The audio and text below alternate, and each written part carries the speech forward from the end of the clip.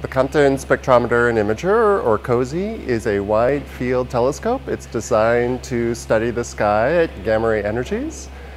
Specifically, we are looking at gamma rays that are characteristic of atomic nucleus energies. And so we're studying processes that are typical of the atomic nucleus. So, for example, COSI lets us study the creation of new elements in our galaxy.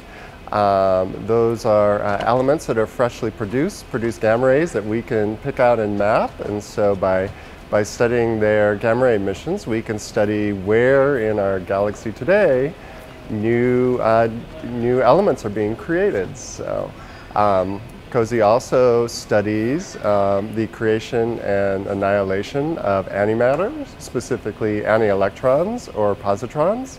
And we're the first instrument that's designed to be able to directly image the annihilation of positrons in our galaxy. So this has been a mystery for over 4 decades of where these anti-electrons are produced in our galaxy. And so we're going to be the first instrument that's able to image those directly and try to come to the source of those.